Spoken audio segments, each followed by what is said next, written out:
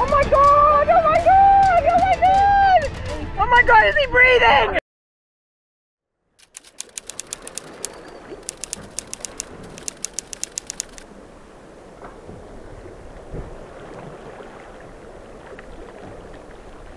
It is just coming up to 7 o'clock in the morning and the sun is just now coming up. We've been travelling through the night. It's been a beautiful, easy downwind sail all night. We have the asymmetrical spinnaker flying. It's been flying through the night. Rob didn't do a shift because he's not feeling well. And we are just off to the side of the separation zone on the Malacca Strait.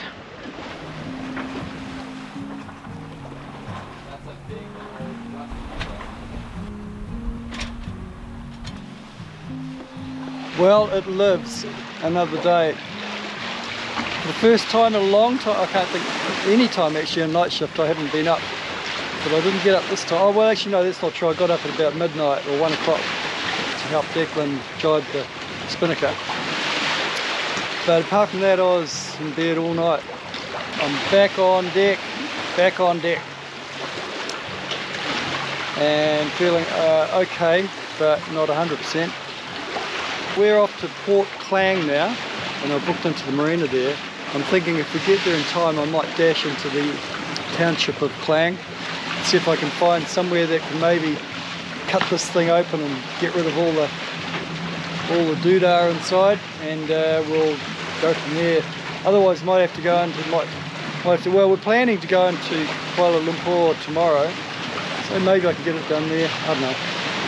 Anyway, we've got the spinnaker up and the Genoa, winging them, and we're downwind. We're about 15 miles from the entrance of Port Klang, and we're ticking along nicely. Pretty happy. 4 to 5, occasionally 6 knots. Welcome back.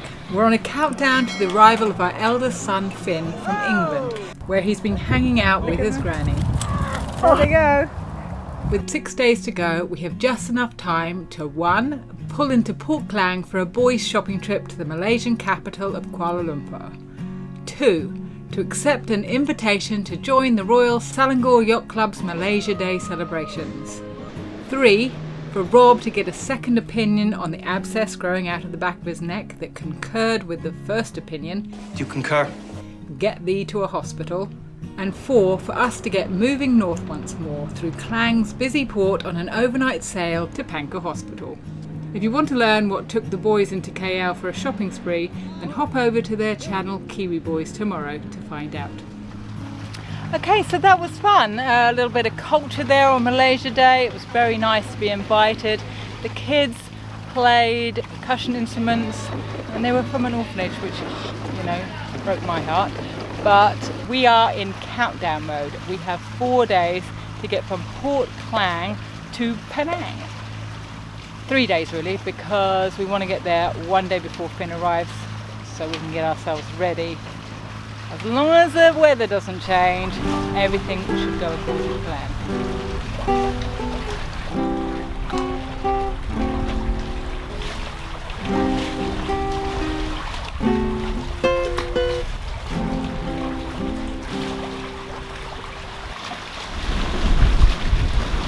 Yeah, it got up to 28 knots there at one point, 26, 28, pretty steady there for a bit.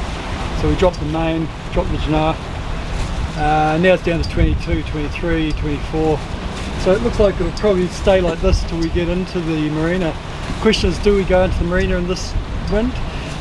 So I'm not using starboard engine at the moment because we've got some funny sounds coming out of it. So I mean, we'll use it if we have to, but I prefer not to. We'll see. We might just drop the pick back on Pankor Island where we had our big lightning storm the last time we were there and stay there overnight. We'll see.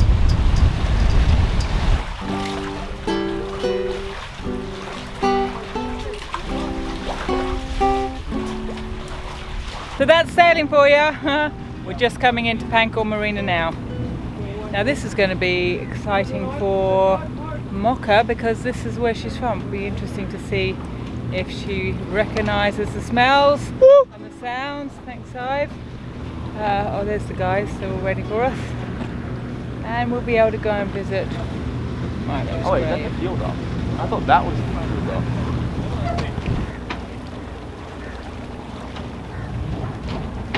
Get that right on.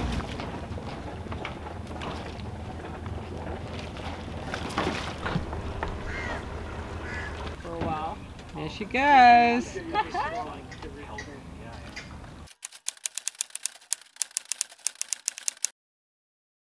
Hospital? Yeah. Well, apparently that's the word on the streets. The hospital's the way to go. If something needs to be done, the clinic may not do it anyway, so I might as well go to the hospital and see what they say. I don't know what I'm hoping to hear. I'm hoping to hear. Well, you're hoping them to hear that they say, "Oh, just leave it a couple more days and it'll go away on its own." That's right. That's what I'm hoping to. And they'll just give me antibiotics again.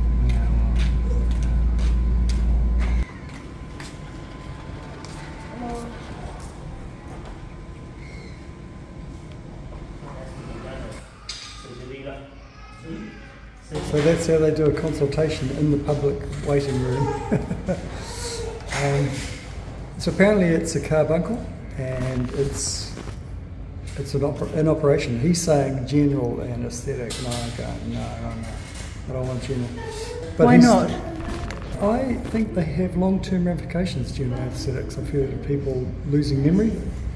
And a friend of mine admittedly had multiple general anaesthetics and said she lost a huge amount of her memory and never came back.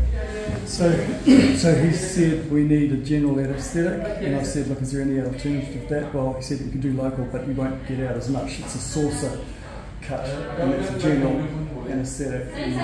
But under local, we'll do a cross cut and dig in and get out what he can, and I'm prepared to do that. And then go strong antibiotics. But then it might come back. It might come back. But if they put you to sleep and got the whole thing, could you leave tomorrow? Oh, I don't know. Why don't you just do the surgery? What? Oh yeah, you don't want to do this. This is when sailing becomes, or when you've got to be somewhere, and sailing is so slow. It wouldn't be a problem if we were just going to drive to Pangkor, because that's quick, but when you sail it's so slow, so to get this done, recover enough to then sail. Actually, Tudor did say we could take his car and go pick him up. Oh really? In Penang if we needed to, yeah. Oh. Yeah. Well that might be the... That's another option. Yeah, but you don't want to have a general anaesthetic, No, do you? so. I've had loads of generals. Look at me. Who are you? Oh boy, that was... I've been crying. Did you cry? No, but my eyes are wet. But oh yeah, that was pretty busy. It was busy down there. Oh wow. Yeah, it was good. It was good. Yes. Did you film the wound? Yes, I did. Yeah. So Rob, you had a local anaesthetic, yeah? Yeah. No, yeah, local, yeah. And Yep. was that good? Oh, it was still painful. Oh, I still had some jolts, some big jolts. Big feelings. Big feelings. Big feelings. Not little feelings.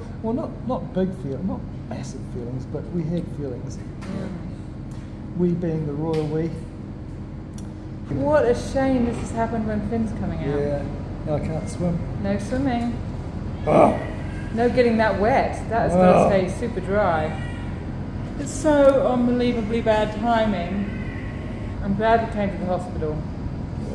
That couldn't have been done in a medical centre.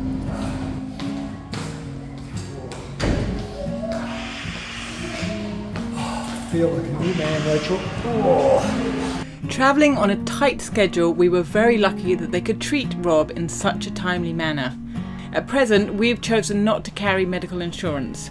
The cost for Rob's consultation and surgery came to a very reasonable 800 ringgit, or $171 US.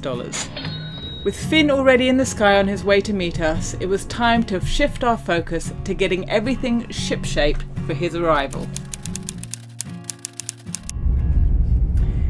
It never rains but it pours, isn't that right? So everything's been hunky-dory. Rob's had his operation and the cat was being super happy. She's been playing with other cats, chasing around, dogs, chasing a dog, having a great time here in Pangkor, and we're leaving tomorrow morning. And what should happen but a cat from out of the district, not a marina cat, not a local, had come over the fence, and Mocha and that cat had an altercation, and Mocha's got a nice big open wound on her hind paw. When she came running back down, the gangway, the cat was chasing her down, and then she got to the bottom gangway, and then the cat took off, the other one. She was shaking her head like there's something happened to her head. We don't really know what happened. I'm sure with a bit of investigation we may find there's a bit of damage there, but she certainly wasn't happy. But then she's like, once that was, she sort of settled down with the shaking her head, and then she's sort of like, oh, nothing ever happened. But there is a problem, so. Yeah. She's got a cut in her leg, but she also just got, she then went to the litter tray, she's got a bit of litter stuff in there. Okay, we're back in the car. Update, Rachel? Update is, just get the cat off my, okay, let's leave her on the way. Yeah, just stand up and shot. So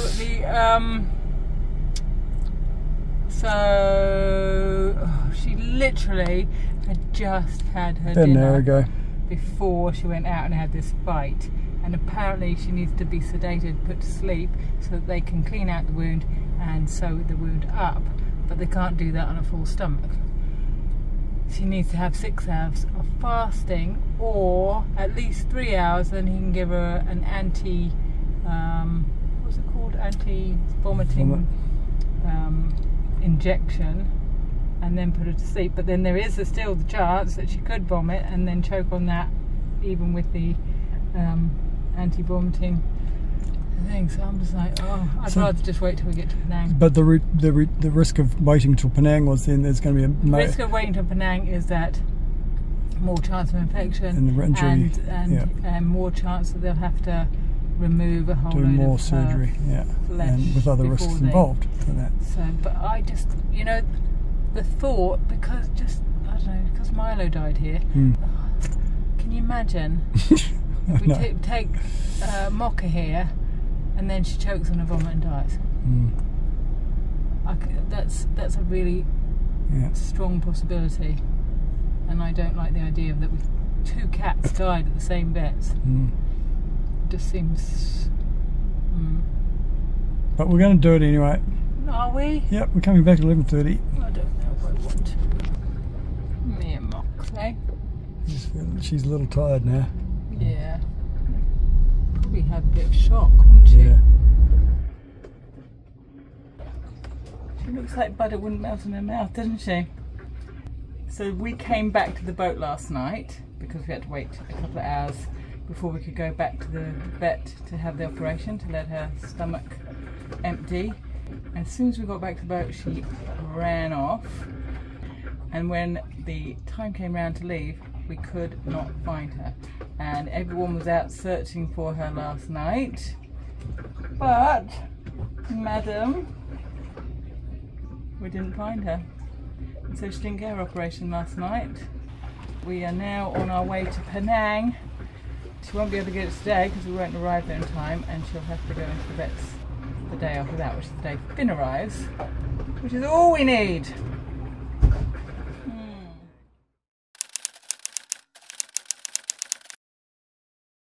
Phuket Airport, about to board my last flight to the boat.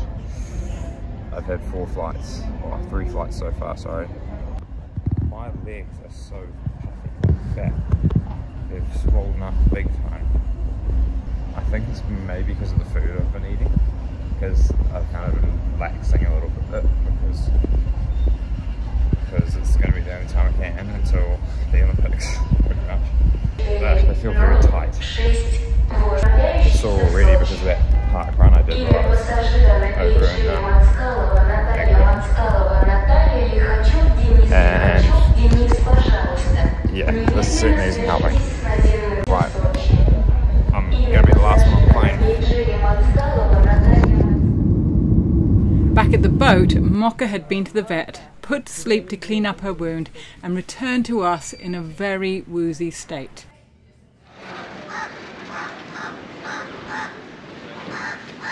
So we're taking Mocha with us because we can't trust she'll be okay in this, and it actually is a bit hot. But on the way we are going to go and buy a proper cat carrier so that she can see out and so that she gets the air in there. This little holdall is not going to be very nice for her for long term. Hey fellas, we're off to pick up Finn. Yay! Yeah, oh, yeah. Well, I'm excited about picking up Finn, and the boys are too, obviously. Oh, watch your head. And be able to congratulate him in person for his amazing performance in Europe. He did great stuff. Still grumpy about the support at the hour of his real need, actually, but Rachel won't put this in. Well, unfortunately the airport is a little bit further than we anticipated, and we may not be there for Finn coming out. I think he arrived at 4:25 and it's now, what's the time now? I think it's 4:50, maybe even 5. Yeah, 5 till 5. I'm pretty tired. It's been a week of late nights, and then the flight leaving London, I had to get up at like 4:30, went to bed at like 12 or 12:30 or something.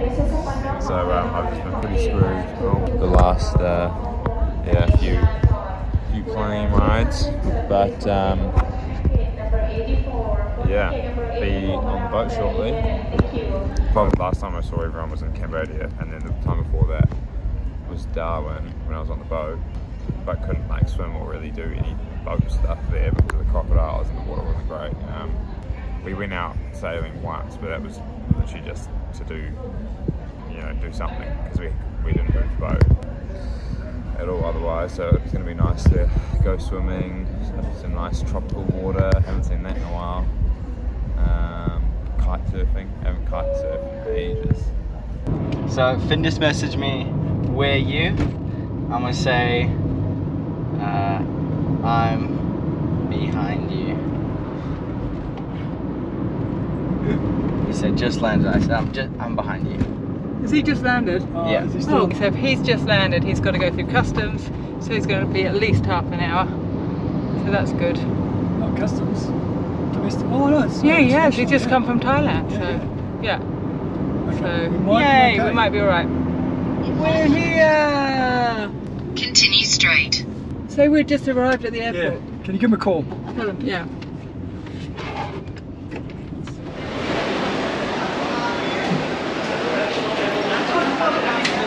No one here to see me, but I see them, I think. Oh, look at that, there they are there.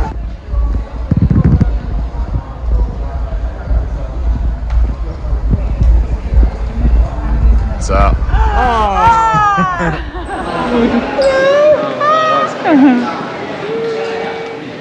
Let's go over the front. Yeah, oh my god.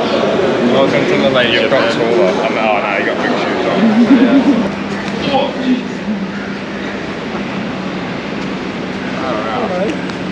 I wasn't ready for that. Give you a fright, brother. Son, congratulations. World Championship silver medalist. Yeah. Oh, yeah. You're feeling a bit muscly. Oh, really feels a little bit muscly, Rachel. Kind of fat. Oh, yeah. His legs are I swollen. do feel a from bit the flight. musclier. Look at my legs. Look how fat. Legs are Feel them. Oh, yeah. Oh, yeah. Look at the swollen.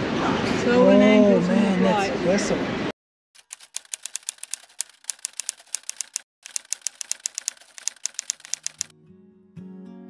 Woo! I see something!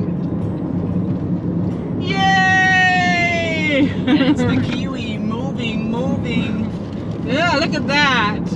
Oh, silver. 2023 World Rowing Under 23 Championships. Yeah. That's the medal. Yummy. It's just metal. It's got a nice weight to it. It's good. It's got all the qualities of a metal. You must be very proud of it, Finn. Yeah, no, it was very cool. It was a cool race.